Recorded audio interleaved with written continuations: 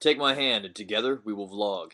Alright, so I just read a Cracked.com article about how the Star Wars prequels were really not that bad considering what you would have gotten if sequels had been made, because they kind of explored the storylines of the sequels and all.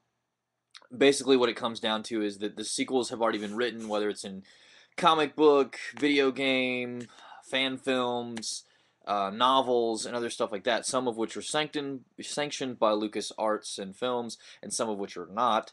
But basically, what it comes down to is that in the end, why would you expect anything different aside from history just to repeat itself, even in the Star Wars universe? There's nothing else for them to come up with aside from either, first off, a bigger, badder weapon than the Death Star will be invented.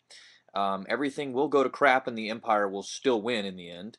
And basically, everything will undo that final feeling that you get from the end of Return of the Jedi, where it's this big party and ooh, we just beat the Empire, because that was one station, and they have a fleet full of people, and you didn't defeat them all. You killed the leader. And as pointed out by our own history, killing the leader of a country doesn't always mean that the country full of terrorist cells will stop attacking you.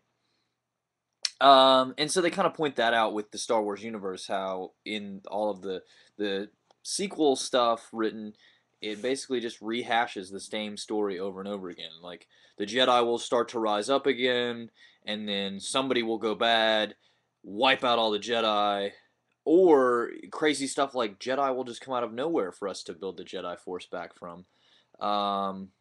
Stuff like that. And in the end, history will repeat itself. Wow, 2-minute video. So anyway, I went to stand-up comedy tonight, and I had fun. That was actually my first time to go to stand-up. I know that sounds crazy. I'm like 24 and an actor, and I'd never been to a stand-up comedy thing. I've watched stuff. I had Comedy Central, and I would watch. I don't remember what the name of the one on BET was, but I'd watch Last Comic Standing. Is that what theirs is called?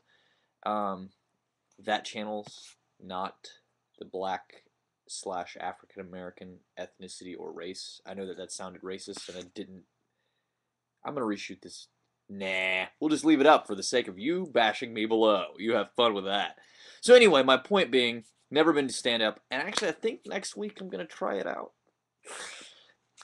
Basically, I think I will say this has prepared me the most of anything else, if not also, of course, acting.